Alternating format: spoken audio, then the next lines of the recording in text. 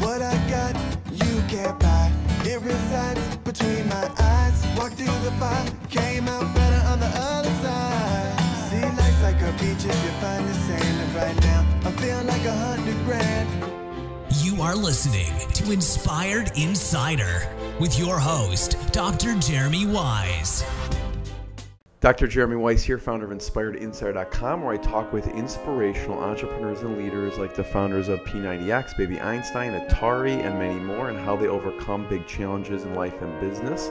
Our sponsor today is Rise25.com, which helps service professionals, doctors, lawyers, accountants, coaches, consultants, create additional revenue streams and stop just trading time for dollars. Go to Rise25.com, learn more. It's run by myself and co-founder John Corcoran. Make sure to check out our Dream Product Ladder template, which helps people plan their dream business on one sheet of paper. I am very excited. This is a long time coming, and we've spent many times at conferences together. Today we have Krause Schwalm, one of the top direct response copywriters. She's worked in the industry for more than 25 years, creating breakthrough copy for companies like Boardroom, National Geographic, Healthy Directions, Rodale, Soundview, and that's just to name a few. She was integral in launching a nutritional supplement company, Healthy Directions, that went on to become a multi-million-dollar business within the first few years alone. And she was the first female copywriter to have a control at Boardroom. Kim, thanks for joining me. Hey, it's great to be here finally, Jeremy. So there's a lot we can cover here, but I wanted to go back to 1992, Phillips Publishing, what you did there, and just take us back. It was such a great turning point in my career. I had worked in the health insurance industry in marketing and learned, did some direct marketing and was a brand manager. When I came to Phillips Publishing in the early 90s, they had just entered the alternative health space, which was just in its infancy, but it was exploding. It's hard to believe. Yeah. So I've been in the health space for a long time. What did the alternative health space look like at that time? What was around? There were some small kind of quirky catalogs that had a lot of alternative products. There were some people who were marketing their own programs and products, but there wasn't a whole lot out there. And Phillips Publishing was in the business of, primarily they were a newsletter publisher. And on the consumer side, they had mostly leadership-driven, personality-driven newsletters, primarily on the investment side. People like Mark Skousen and Richard Band, etc. On the health side, they hadn't had too much success in the more conventional health space. And then they came across Dr. Julian Whitaker, who was an MD, but he had studied with Linus Pauling, and he had written books on alternatives to treating heart disease, diabetes, etc. So they launched a newsletter with him called Health and Healing. That must have been really controversial at the time. It was kind of controversial. They got, I think they touched a lot of nerves with their marketing. I mean, this marketing part was done before I came to the company, but they had Clayton Makepeace. Everybody here has probably heard of him, fantastic copywriter. And he wrote a breakthrough package for them that mailed just millions of names. And it definitely was controversial. I mean, it was talking about, drugs that were bad for you and other treatments that were better, and, don't trust doctors of the FDA or whatever. I mean, he was really very much a pioneer in that area, a maverick, so to speak. But he had the credentials, and he was very passionate. And he had his own wellness clinic in Newport Beach where he was having a lot of success treating patients with more alternative type therapies as well as conventional, but, getting really great results. And people would go to his clinic and, turn their lives around. So they very quickly had over 300,000 subscribers for a newsletter, which, is just huge. It dwarfed even their most successful financial newsletters. That's a paid newsletter. These are paid. It was not as expensive as a financial newsletter, but it was typically $39 a year. Yeah. And some people would just come right in at 2-year subscription. Wow. And one of the things Phillips was very good at doing was, what is the back end? What else can we sell this person? How else can we serve them? Yeah. And, they were very good at either cross-selling their other newsletters and products, or in this case, creating insert programs. Again, these were back in the day. Everything was through the mail. Yeah. It was kind of pre-internet. Your son's like, what's that? So I know the newsletter would actually come in a number 10 envelope in your mailbox, and it would be stuffed with some different inserts promoting different things that might be relevant to that subscriber. Yeah.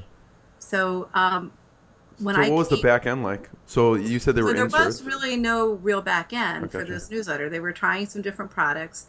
And when I first joined the company, I was brought into, there was like 4 or 5 of us that were just basically scouting out different alternative health products, sometimes creating them in-house if it was like an information product, negotiating the joint venture deal, writing the copy for the insert. It could be anywhere from 2 to 6 pages, and then we would just put it out there and see, because it was a pretty low-cost way of testing. Yeah. Is it going to fly, already mailing or is out it going to people. bomb? Yeah.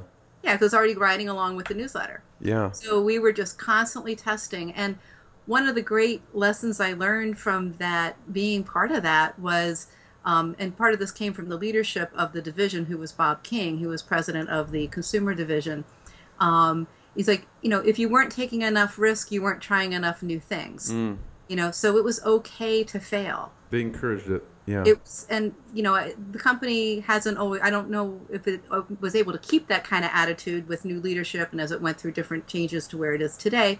But I've seen that in other companies where people are afraid to take risks. They're afraid to be wrong and afraid to try something. And that's kind of like the kiss of death for your business.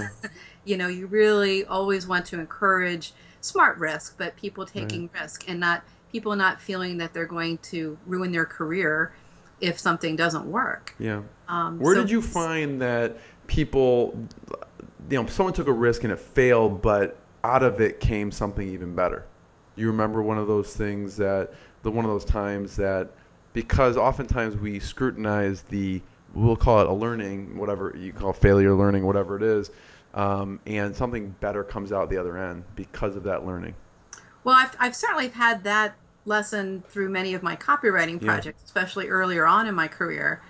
One of my first big breaks, when I finally left Phillips after 6 years, and I went out on my own to be a freelance copywriter, and that was about 19 years ago. After a few years out, I was working on a bunch of renewals and other like smaller type projects for KCI Communications, and they were a big financial publisher. I never had a chance to write one of the big acquisition direct mail promos, which is what every copywriter yearns to get to, that level where they can, go up against the big boys. It's like the World Series of copywriting. And yeah, it's like going from, high school football to, NFL, and you want to be able to, get that chance to make the big royalties, etc. So I finally, after writing all this great copy for them on the back end, for their back end type things, got a chance to write an acquisition promotion for their flagship newsletter. And that's for the personal finance. So this was for personal finance. And so I was feeling pretty confident. I had written a lot of stuff for them, and I'm like, I'm going to take this really out of the box approach. And the economy was really in the toilet. I think it was around 1992. Or 2002. I feel like the economy's always on the verge. Yeah, people, depending on who you talk to. Not, it's been good. Right, yeah. But I'm going to take a sip of water here. Yeah, I'm looking at the personal finance issue. It's interesting. Anyone should go and check out, if I can point them right now to your website, KimSchwalm. It's spelled KimSchwalm, and you have some amazing resources there. With portfolio and other things. I mean, I'm looking at the personal finance one with, the surprise winners and losers in today's grim market reality, right? Yes. Yeah. Yeah, so that was, I'm going to get to that in a second. I'm going to grab something. Yeah, go ahead. Yeah, if there's anything you want to show on screen, I have some show and tell Yes, here. I want to see it, yeah. It'll go with the story. Okay, so since you're telling this the story here, okay, so I finally get my big break, right? And guess who I'm going up against? It's Jim Rutz, the legendary Jim Rutz, very unbeatable. Like, I think they paid him like $100,000 just to write one promotion, because it was always almost sure to be like a huge, it would like double your business or triple your business. And wow. So he had the control, and it was this. Can you see that? what I couldn't tell you during the election campaign. So this was the front cover. Yeah. It was a magalog. And it looked like it was coming from President Bush at the time. It does look like, it's very presidential. Very valuable. You're not going to throw this away, kind of thing.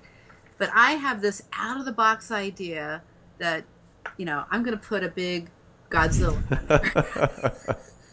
If people are listening, you should go watch this. But the change is a big picture It's the change monster that ate the economy. Yes.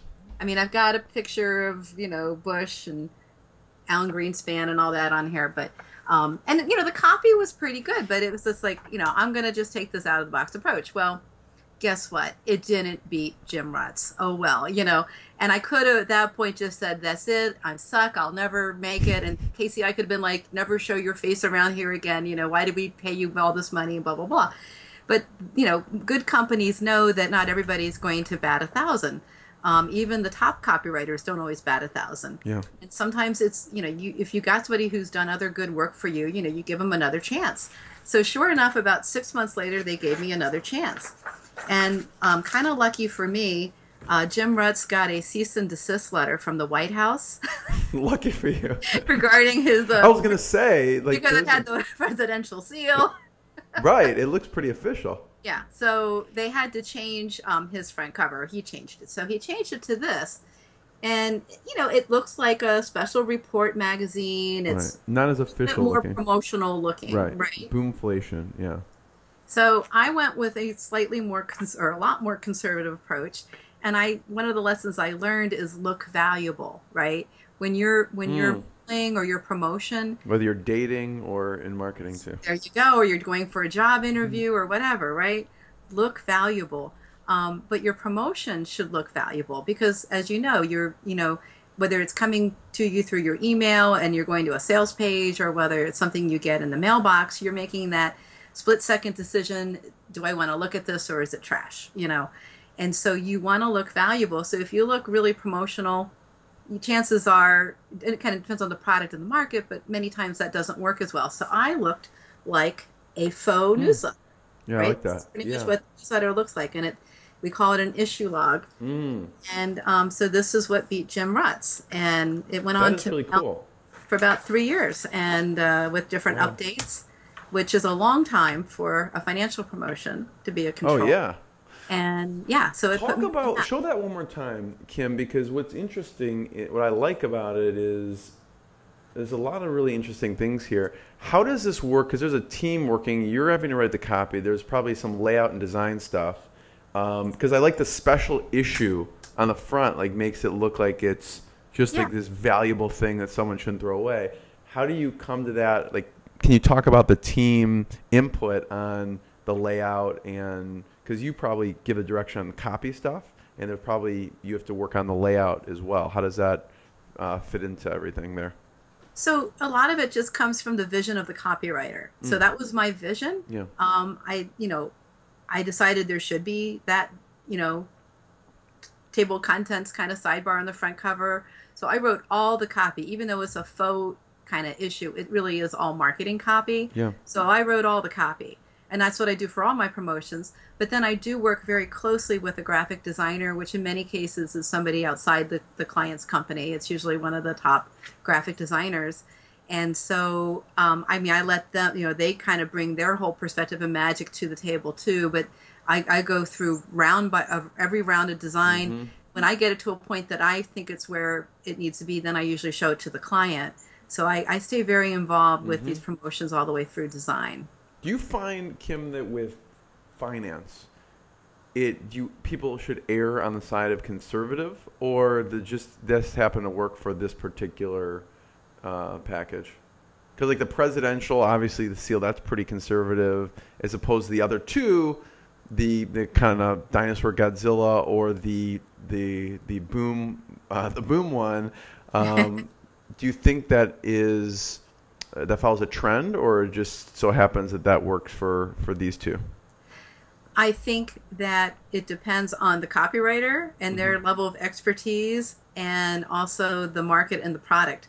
So after my issue log, promotion for personal finance became the control, there were like a ton of other all the financial ones started testing like similar type issue logs. So then we went to like a number 10 envelope that said current issue enclosed. And next thing I knew, that's all I was ever getting in my mailbox, where everybody was mailing similar things. So sometimes people tend to follow like what other people were doing that's working. Right. But I definitely, around that same period of time, you had Clayton Makepeace writing, very promotional looking promotions for, for Weisz, publishing that for, I forget the guy's name, that we're doing very well. So I don't think there's really any hard and fast rules. Yeah, that makes sense. But I would say my lesson that I learned and that I would teach to a copywriter who was, kind of getting their first break or two would be maybe go a little bit more conservative until you really know what the heck you're doing. Right. And, because you're probably going to give yourself the best odds of success. Yeah. But I also know that that's something Gary Bencivenga talked about, even, throughout his career, kind of maybe going a little more conservative, go for the sure thing, because you want to give yourself the best odds of winning. Yeah. And so when you wrote the first piece, was there did you have to kind of advocate for yourself, or they're like, Kim, just give it another try? Was it, just a no-brainer, like, let's give her another shot at this? Or did you have to go back and go, listen, I can do this? No, I was kind of surprised. I felt a little bit, a little humiliated, like, oh shoot, I kind of blew it. Oh well, but I had some other things with other clients too that were coming up that were giving me some shots, at different promotions, and I was having some successes there. So I just, that's one thing, you have to have resilience as a copywriter or in business, obviously as an entrepreneur.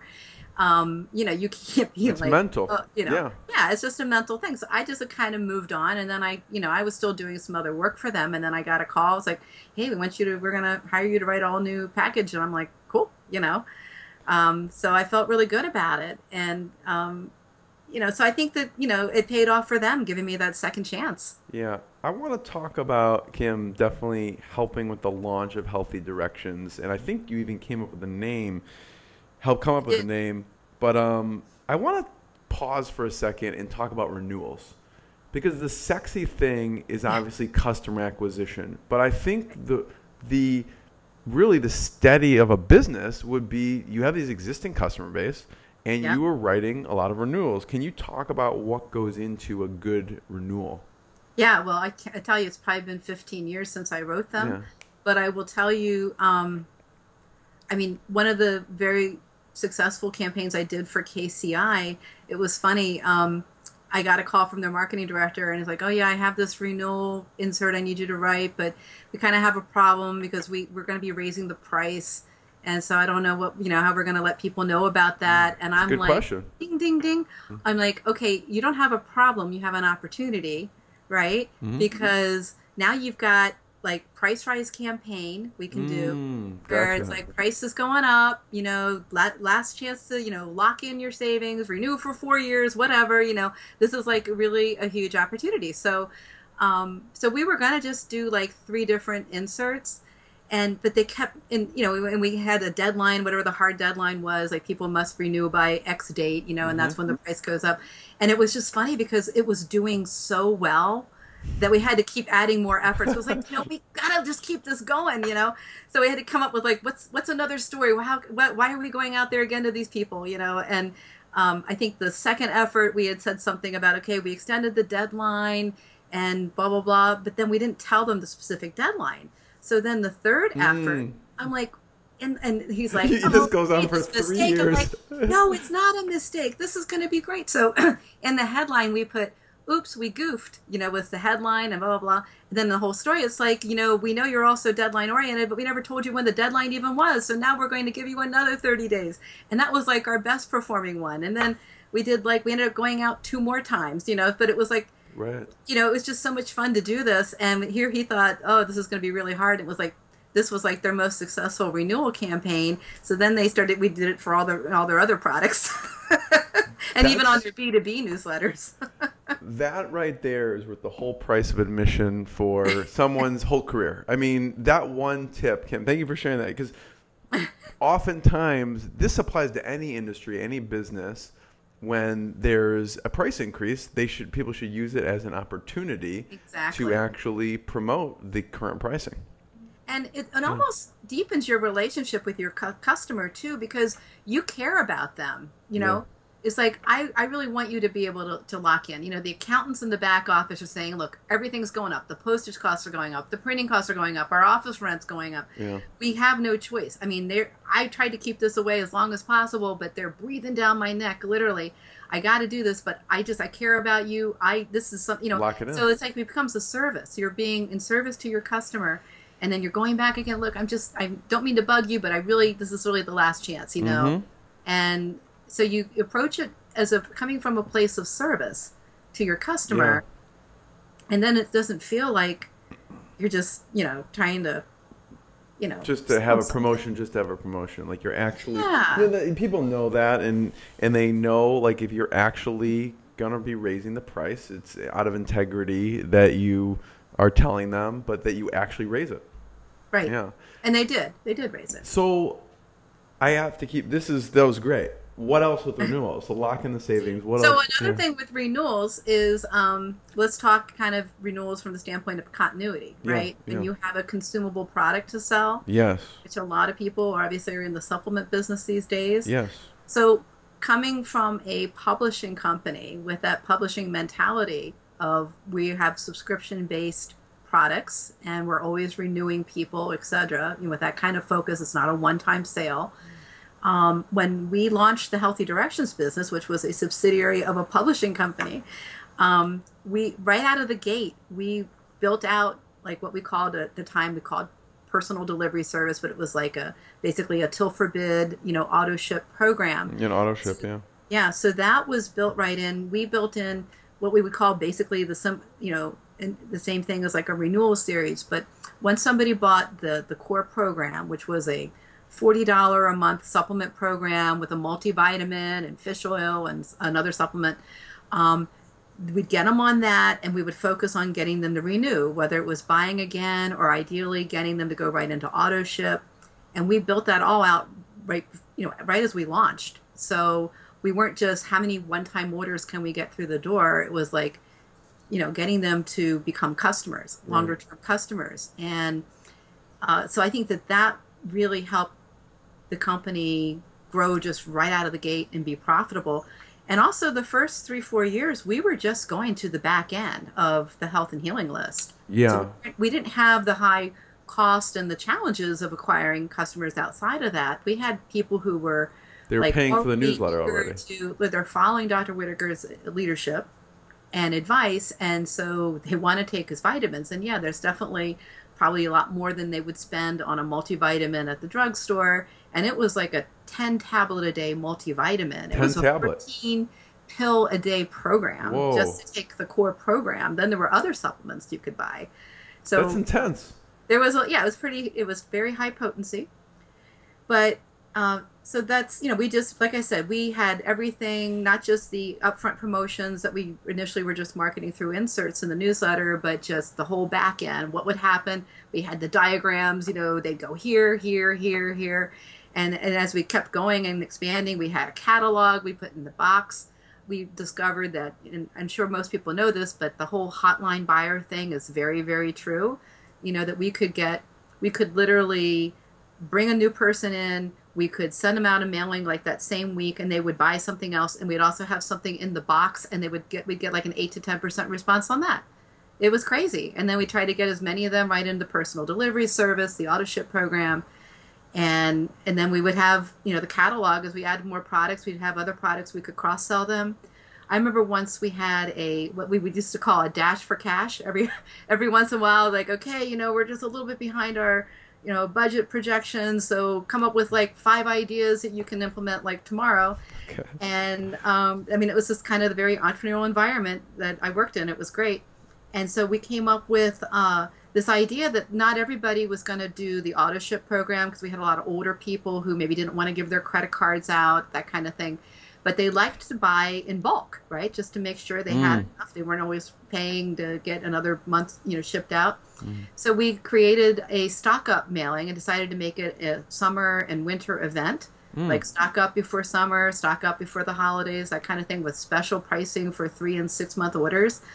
It was just a simple mailing we sent out to our, our buyer list, and this thing did fantastic. We brought in so much money.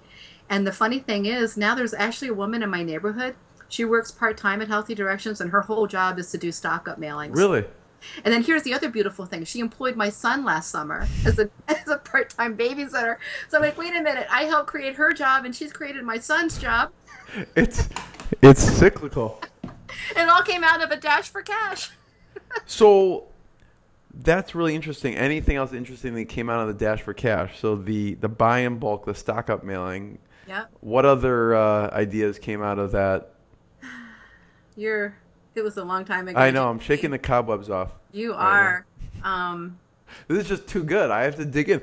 I mean, the renewal stuff and then the dash for cash. This is great. I think, there's obviously been a lot of things I've discovered and worked on, since that time. Yeah. But there are always missed opportunities in your business. One thing I've learned from working with a lot of different companies over the years, particularly supplement businesses, is so many of them are so focused on acquiring new customers, but they just ignore the gold mine that's sitting there. Right? And they don't nurture the relationship. So, you've got to nurture the relationship right from the get-go. And then you've got to, go back to these people with other things, and mostly focus on keeping them as customers. And it's not just a simple, I've worked with some companies that do like your first order's free, or it's like first bottle free, but you go right on auto ship. And there's such a huge drop off with those people. They don't stay on because they're not committed in the first place. They didn't have to make any commitment. You're not necessarily getting proven buyers, right? So it's not always the best approach. And I think that the companies that invest in copywriters like me who write these long form promos, and then it is a hard offer, right? You've got to do cash with order or whatever. You're buying something. You're not just getting something for free. Those people are going to be much more likely to obviously to buy from you again and again and again. Yeah. Be proven that they're willing to spend money, and they're more committed to the product because they're more educated buyers. They paid for it. Right. But again, even companies that do that, they don't always nurture that back end. They just start mailing other promotions for their other products to them without really kind of reaffirming why did you buy this in the first place? Like that should be reaffirmed right in the box when you get your product. Like here's what it's going to do, here's how to use it, here's how what you're going to see, etc., and kind of get you re-excited about using the product. So you have to kind of get them to, you've got to, promote that product usage. And then you got to come out to them again and, kind of just keep reminding them of why they bought and give them opportunities to buy from you again. So I just feel like that doesn't happen a lot, or maybe I just don't get exposed to it. That makes sense. I'm mostly writing front end, but I think the smaller companies in particular don't invest a lot on that back end. You see the big mistakes for the nutritional supplements is they're not investing in the back end, but they're probably not nurturing it, basically teaching people how to use it and to use it more and getting them excited again keeping about them it. Engaged and excited what did they do? Just nothing, and then just try and sell someone else? Or do you find they're just focusing just on acquisition, but you just go through a lot of churn. Yeah. I want to talk about one of these nutritional supplements and what I know, like there's no best initial offer, because you said you don't want to offer something for free. They're not committed. What have you found works as far as initial offer? Maybe we pick an example. I don't know which one's your favorite, whether it's a memory or probiotic or digestion, or anyone stick out that initial offer worked really well for one of these packages? A lot of the offers are very similar for the supplement packages that I write.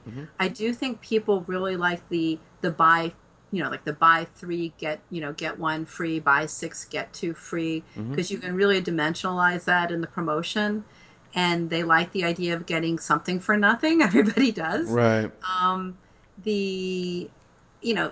think in general, if you can structure your offers so that you're obviously rewarding people for buying more up front, then you're obviously going to get a much higher average order. Right. I think another big mistake I see, and people don't always think about this as being part of the offer, is not having a strong guarantee. I see a lot of companies, that want to limit it to 30 days, for example, with a supplement, which seems kind of counterintuitive if really the secret to having a successful and profitable direct mail campaign is to have a high average order. You're trying to get somebody to buy 6 months worth of products, but you're only going to guarantee it for 30 days. Well, then now you're going to make it more likely that people are going to mark their calendar for day 24 and say, I better ship this back if I'm going to, it's just going to increase it. So almost always, and Jay Abraham, obviously, he's preached this all the time. I actually had the opportunity to work with him early in my career also at Philips, which was fantastic. But, have a strong guarantee, make it unconditional and unlimited. Whenever you can. Go bold or go home. Because when you have a deadline, people will keep that in mind. Like, I have to make my decision now. And maybe you haven't, especially with the supplement, it takes time to work and to see results. Right. It's not like, take this and tomorrow your digestion is perfectly fine. And then they're like, well, didn't work. I'm sending it back, or I'm going to discontinue my auto ship or whatever. So I think it's good to have a strong, flexible guarantee, and you're going to benefit more than you will lose from something like that. So unconditional, unlimited, is that? Whenever you can. Now, I know there's always exceptions. I had a client once who had a pretty expensive device. That wasn't always, there was restocking, or they couldn't necessarily resell it again, and it was expensive to produce. So there are some challenges there. But for most part, supplements are fairly inexpensive to produce. Right. And just stand behind it. And you're going to get more, you're going to actually get a higher return rate with a tighter guarantee than you are with people where it just no longer is top of mind. They forget, or maybe they even stopped using it. But at that point, they don't care. It's not top of mind. But when they only have 30 or 60 days, they feel pressure to get results or return it. Yeah. So what'd you learn from working with Jay Abraham? Oh my goodness, that's going way back. Well, things like the guarantee. I still have a little special report that he wrote about headlines. I mean, I got a lot of my early copy training from studying Jay Abraham and working with him. He put on there's one of these massive events he put on. This is when he had a newsletter for a short period of time with Philips Publishing. I'm trying to think what it was called, Business Breakthroughs or something like that. It was targeted to your audience. In fact, some of your people listening may have actually subscribed to it back in the day. But he put on a huge event in San Diego. It was like a $5,000 per person thing. And I remember going to that, and he had so many great speakers. But, I mean, he would be up there on, it'd be like almost midnight, and he's still doing hot seats, man. That's great. That's my kind of event right there. It was a packed room. Like, we're talking, 5 or 6 ballrooms, know. So what did I learn? It was just a great experience to work with him. And then back in early March, I actually put on my first small boot camp copywriting training session. I actually had it out in Los Angeles. And as a surprise for my attendees, I was able to arrange at the last minute a meetup with Jay Abraham. We all went to his office and hung out for like an hour. That's awesome. Was this the girls' club or which? It was like half guys, half gals. Okay. It was just people who heard about it through my list, and some women heard about it through my Facebook group, the Girls Club. Yeah. And it was That's just phenomenal. a great session, and then we got to go hang out with Jay Abraham afterwards. Yeah. What's interesting, Kim, about your career and what you've done is from early on, it's not like there were a lot of resources or mentors out there, and you sort of learned on your own. There was, I think, a couple people who gave you some key advice. Bob Hutchinson was one. He would look over your copy, or what would he do? So he did that one time at a very critical juncture. I had met him back when I was working at Philips, and he was a copywriter that had worked on I think at one point he had written for Jay Abraham's newsletter, and I met him at that big event that I just told you about. And then, several years later, when I was, again, starting out early as a copywriter, I got a chance to write my first acquisition supplement promotion. It was like a big magalog, and it was for a product that was like a antioxidant OPC, if anybody's heard of it. It's like a grapeseed type of extract. Yeah. So I wrote this promotion. Copy was really good and strong, but the positioning was not right. It was, this does everything. It does this, it does this, it does this, it does that, and blah, blah, blah. And it didn't work. So my client said, do you know anybody who might be able to give us some advice? This was a guy who had his own company. I was working directly with the president of the company. So I called up Bob, and he agreed to take a look at it. And he gave us some advice that, and again, this was still when supplement promotions were kind of fairly new, in terms of the acquisition type promotions. And he says, what seems to be working is focusing on one key benefit, instead of, 16 different things. Mm-hmm. So looking at the studies that I had and all the different things the product could do, and the backstory on the doctor who was endorsing it, who used to work with Olympic athletes, etc., I'm like, I'm making it a joint product. So we renamed it OPC Joint Complex, or whatever we called it, and I rewrote it as a joint promotion, and this became mailed for like 10 years as a control. Yeah, it was super successful. And so it was funny because I was, I've seen Bob a few times over the years, and we've kept in touch, but I was being interviewed by somebody earlier this year, and I said, I think I owe him lunch. You owe more than that. Or something. So when I was out in LA after my boot camp, we got together, and I'm like, you pick the restaurant. And you picked the Hawaii vacation, and I'm paying. Yeah. Well, I'm not going to go on Hawaii vacation. But he's married too. But yeah, we had a wonderful lunch, and we might actually do some boot camps together in the future. That's awesome. Yeah. I remember reading one of your newsletters or packages on your site, and it kind of stuck out as far as that goes. It says how an ingredient. Can I read this one? It's sure. The memory one. Okay. I love this one. How an ingredient found in celery can give you memory like an elephant. I love that headline. Do you like that headline? Yeah, that's fantastic. It's almost a borderline too clever, but it's working, so whatever works for a while. There's a person who's given me advice about that really hit home the strong guarantee, like must have a strong guarantee, and it's also someone who gave you advice early on, Don Hauptman. Yes. Don has laid into me on guarantees before. What did you and Don talk about? Gosh, again, I got to clear those cobwebs out. I was at a phase where writing magalogs, I was in my very early years of figuring that out. Even though I had built a reputation at Philips as being a very good copywriter as well as marketer, I mostly was writing 2-page inserts or small, short direct mail packages. Writing a magalog, a long-form promotion, is a whole different animal. Yeah. So he was reviewing my copy from that standpoint. It wasn't like, let's do strong guarantees. I think he helped me with a little bit of everything. Philips? Was he working with Philips at the time? He did. He wrote a lot of financial promotions, and so I was writing both financial and health the first several years that I was a copywriter. Yeah. So I know he reviewed 1 or 2 of my financial promotions. I used to see him at the what used to be called the Newsletter Publishers Association, but now it's changed names several times over the years. But there would be a big conference in Washington, D.C., which I live outside of. And I'd always see Don, and so he was very generous about. He's very generous. A few times just reviewing my copy, giving me feedback. David Deutsch did it once for me.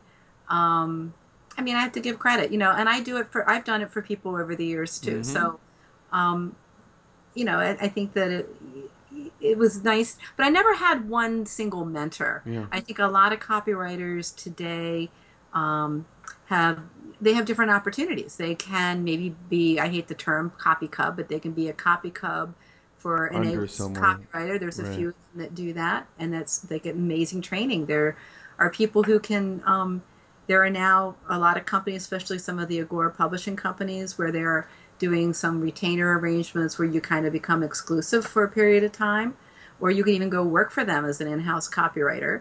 And that's a great way to just get amazing training, right out of the gate. Carlene Anglais-Cole, who is a fantastic fellow copywriter, and she and I were colleagues at Philips.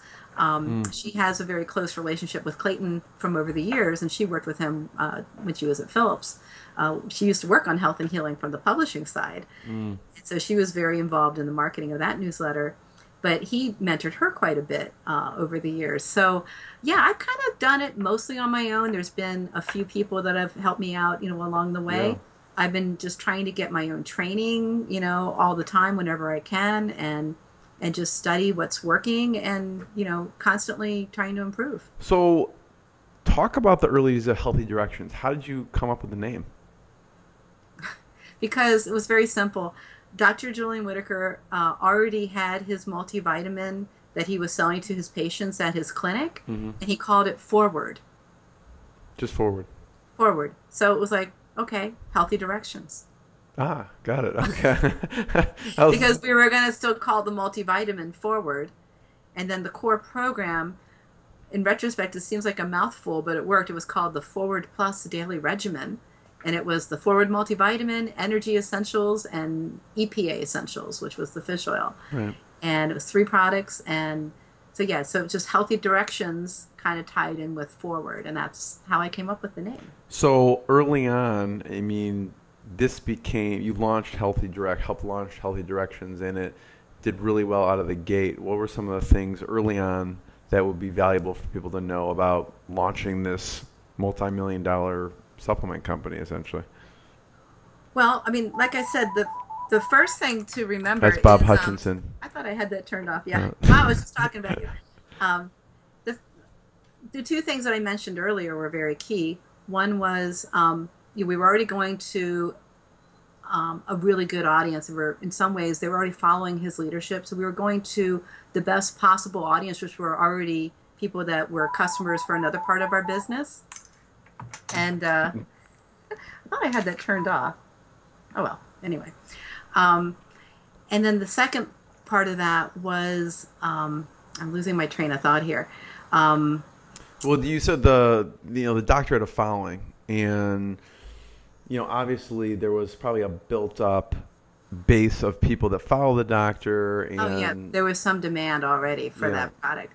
But I guess how you would apply that to your own business is, or if you were starting a business, is there a group of people who are kind of like your low-hanging fruit that you just go after first, right? That's a good starting point. The other thing I was going to say was, because we had a consumable or renewable type product, building that whole process out right out of the gate. Mm-hmm. And it's the same thing what people do now when they build funnels. Make sure you have that all built out.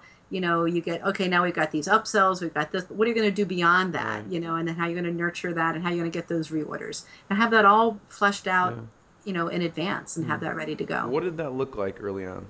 Like from the insert, them buying like 3 and get 1 free, to what happened after that? The insert, okay, so we would get the initial sale, and then they would get something in the box, with their order. It either, with a coupon to use for a future order. There'd also be some kind of warm and fuzzy letter and, kind of reaffirming their purchase decision. Here's how you want to use the product to get the best results, etc. And then you would get, again, this is all pre-email and internet. So I love it. But you can apply all this, obviously, to the internet. Yeah. Then and it would be a lot less expensive. And then we would send a series of 3 different follow-up mailings to each buyer of the core program or Forward. And it was to get that next order on the way. You want to keep going. You're already noticing you're doing great things for your health.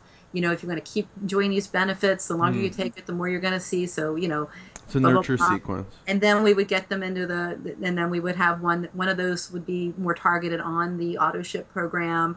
Just about what a great program was, peace of mind, worry-free, it's totally flexible, you can change it anytime, or, all that. But just, we had a whole series that we would lead them through to get them to either reorder or get on the auto ship program.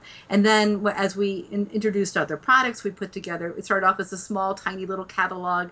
Now I think it's like a 36 or 42 page catalog that they have. But, with all the different products, and we put that in the box as well. And then we would also mail that as a standalone to those people. And we'd get huge response. That's really amazing. And would you drive them to a phone number, or how would they end up purchasing? Mostly phone or mail order. Again, this is all seems like so archaic almost now, back in the 90s. But again, this is all I feel like people, the same marketing strategy you can apply online. And you can also incorporate some mail where it makes sense. Mm-hmm. If it's somebody who came to you online. Yeah. Because people, stuff gets lost with the emails. I mean, people will respond to them. Yeah. The mailbox is a lot less crowded place these days, and things stand out more. Yeah. And I feel like, too, the older people who want whatever it is, joint supplements, or they may be an older crowd who are used to that type of purchasing, like you said. Right. I want to, Kim, talk about you were the first female to hold a controlled boardroom. You tell me about, you get a call from Brian Kurtz. Okay, so this is kind of a funny story. So I knew Brian just from when I worked at Philips. I had met him a few times. He was, the guy, he was like the main list guy up at Boardroom.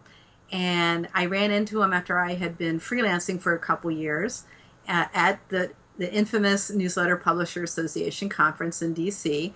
And I think I was like maybe 4 or 5 months pregnant with my second child. So I was at that phase where you're like, has she just put on weight, or is she pregnant? Like, it's, is she fat, or, Yeah.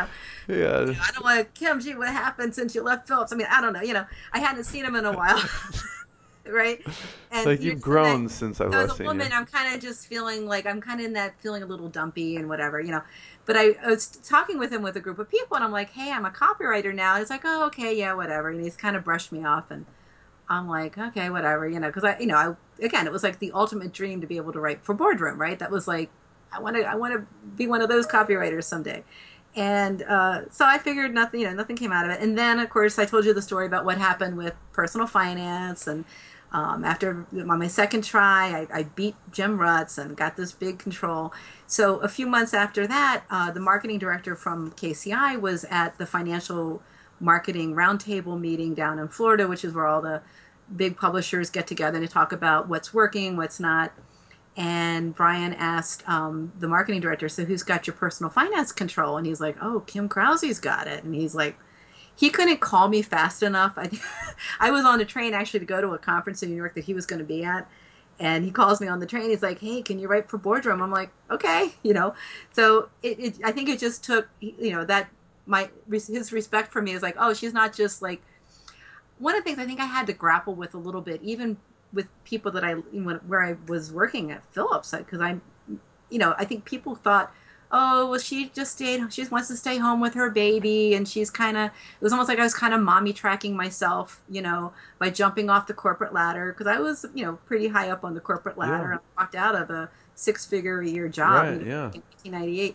So I think some people had the perception that, oh, you're just kind of doing this like part-time while you stay home with the kids, and that's all well and good. But I was approaching it very much like a full-time job. I still had a nanny, et cetera. I mean, I was working full-time at this. So I think that, he realized, oh, wait a minute, she like beat Jim Rutz. She's serious. Yeah. Like, okay, so that's how I got my break with them. Why would they want to share that? Wouldn't they want to keep like some secret weapons and not share it with everyone? What do you mean? Like, the different companies saying who won the control. I'm not telling you. Like, I'm keeping Kim for myself. Yeah, well, I'm glad they didn't do that. I think that they all benefit. It's like, and that's a good lesson, I think, for your audience as well. I think that in most industries anyway, there's plenty of opportunity for everyone, and you actually benefit from kind of helping your competitors. They seemed very open all the time. Like, oh, this person just won the control, and like, them wanting to hire that person.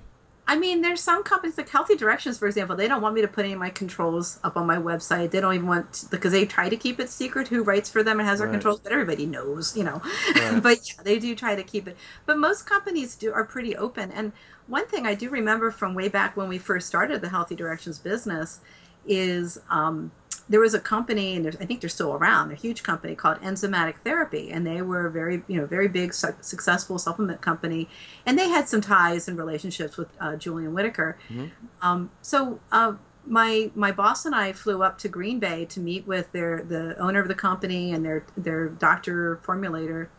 And they were very open with sharing, because we were in the very early phases of our business, like what was working, what wasn't, and really interesting. Manufacturing. We toured, and I remember at one point the president of the company saying, there's plenty of opportunity here for everyone, and the more people that succeed, the more we all succeed, and not just financially, but in terms of they really cared about their mission, right? They really thought that this was a better way. So if you really care about your mission and you really care about growing your business, I think it's like all ships rise. You can help Yeah. other companies, and I think the companies that tend to hold more things in, and Yeah. they will suffer Yeah. ultimately. And just like the ones that don't take risk and don't encourage their employees to take smart Yeah. risk. Yeah. They will ultimately limit themselves. That is the saying of Rise 25. Rising tides lift all And you got boats. We 100% Yeah. believe in that, and that works. Talk about, Kim, the challenges of navigating family and business, because that's not an easy, I don't find it easy to navigate. So give me your words of wisdom on Okay. then and then up to now. Yeah, I'm still figuring that out. Yeah, exactly. I think the key thing is make sure you have the support you need. And I'm just saying that it would apply even if it was a guy that was staying home, and let's say the wife was going off, to the corporate world. In this case, my husband's always had a job outside the house, and I, for the last 19 years, have worked from home. So I've always made sure that, I was telling this to Ben Settle a few months ago. I probably haven't cleaned a toilet in 22 years. And that's good, but it doesn't make sense for me to try to do housework, for example. That's one thing. Like, if I can delegate it out, let me delegate it out, right? For a period of time, I had somebody come in twice a week when, kids were younger, and Right. I'd have people doing my laundry, and, I didn't have to worry about as many of those household tasks. But yeah, so I think as a woman or somebody working from home, if you're still trying to do all that, I'm going to close my window for a second because they're starting to mow the lawn. Speaking of delegating. Yeah, you're like, we've... Speaking of delegating. So, get the support you need. And the other thing is, you have flexibility. I can work early in the morning if I want, or I can work late at night. Yeah. If I need to go take my kids to school or to a doctor's appointment, like when they were younger, I can just make time for that. So it does give you a lot of flexibility to be self-employed. Yeah. Delegations, it sounds amazing. Some people have a hard time with it. They're just so used to doing certain things, I think. That can be part of your relationship with your spouse or partner, too. Yeah. One thing I learned early on is, and I think a lot of women do this. Again, I guess I'm talking to the women in the audience, but maybe some men do it, too. But, like, your husband wants to do something to help. Let's say you finally get to that point where he's like, what can I do to help? And then he does it, like, not the way that you would do it. And then you criticize him. And then he's like, I'll never, he's never. That never happens in marriage, criticizing? Come on. Yeah. I never do that to my husband. But one thing that I learned after I had my first child, and I was still at Philips, and I was going through this period of, there was a lot of changes in what my role was at the company. And I was trying to decide did I want to take the leap and become a freelance copywriter, or was I going to stay there? Or actually, I had some other job offers I was considering. So I decided to just go off to a spa in Arizona for like 3 days or 4 days, just so I could go away and think, my son was like maybe 8 or 9 months old, but I actually left him with my husband for because a lot of new moms just are like, oh, there's no way I can even leave him for the day, But, my husband stepped up and he took care of him, and I was able to go away and come back. But that also was a big part of being able to trust him more, that, hey, it's okay. Like, it doesn't have to be all me. My husband is actually capable. Although there were those days I'd come home sometimes like, so what the kids have for lunch? Oh, were they supposed to have lunch? Like, okay. They're supposed to nap? Phone husband at noon and say, did you feed them?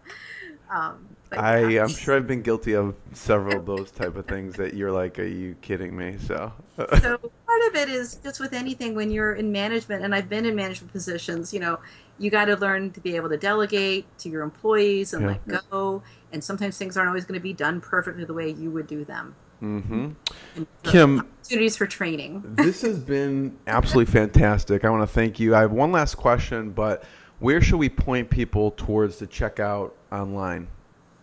So they can go to my website, which at this point anyway, I haven't updated in like 8 years. Which really, I think it looks pretty good.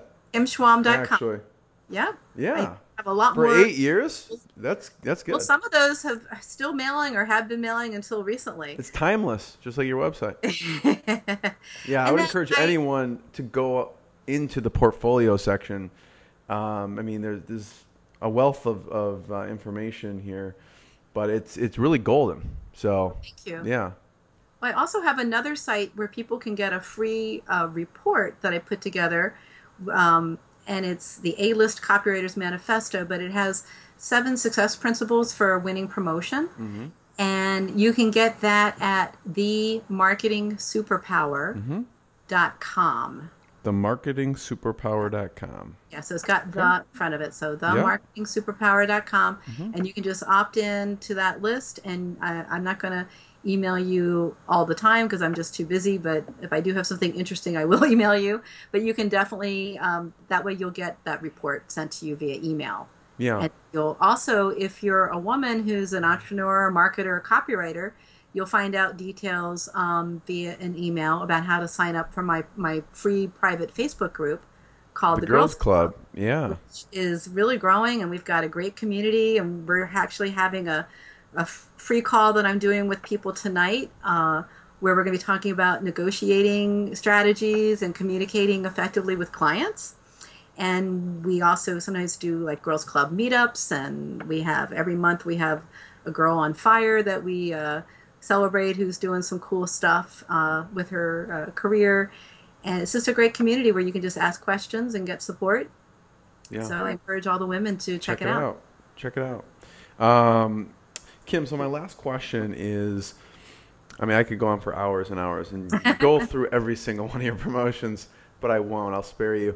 On the marketingsuperpower.com. So I was able to check it out, and I figured maybe you talk about one thing that we haven't talked about so far that would be important, that, you know, obviously helps create winning promotions. What have we not covered? I mean, obviously they can go to the marketingsuperpower.com and get all 7 and get your information. What's one that we haven't talked about so far? Yeah, I think research is my secret weapon. I exhaustively research things. I mean, I spend at least a third of the period of time that I work on a promotion probably doing research. Mm-hmm. And it's either, you know, especially with supplements, you've got to dig up the studies. You got to, if there's more than one nutrient, you got to figure out which one's got the best story that maybe you want to highlight or lead with. You want, you know, all the proof, the credibility. You want the quotes. You want to know about who's endorsing it. I mean, I could go on. There's so much stuff to research. I even call up and interview customers who've been using the product, talk to them. Research is huge, and that can really, you can tell when someone's written a supplement promotion and they have not done adequate research. Yeah. The untrained eye. Yeah. I mean, it's really interesting. You look at the side column of the issue, and just some amazing. I mean, would you call them bullets, or what do you call them? Which one are you looking at? I'm looking at I just keep going back to how an ingredient found in celery can give you memory like an elephant. Oh, I don't have that one in front of me. Why decades of toxic exposure are taking a toll on your brain. You know, there's a bunch of the ones on the side. The amazing memory secret of the ancient rishis. You have a bunch of these. That you just try to figure out, like, and those I pretty much write at the very end, because after I've written my copy and I'm going back, okay, what are my most exciting things to kind of pull people in and hitting the most benefits. I have a funny quick story on that, though. Yeah, go. So I've written a lot of promotions for Soundview, which is their advanced bionutritionals business. And Paris Lampropoulos is their copy chief, and he's, over the years, written several for them as well. So he had a joint supplement control. It might still be the control that they've been mailing for quite a while.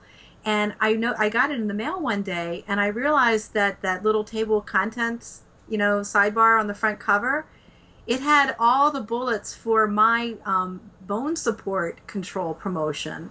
And somehow they had gotten overlaid, maybe the same designer had done, and had put those on that cover and left them on the joint one. But they were all about the osteoporosis bone support one.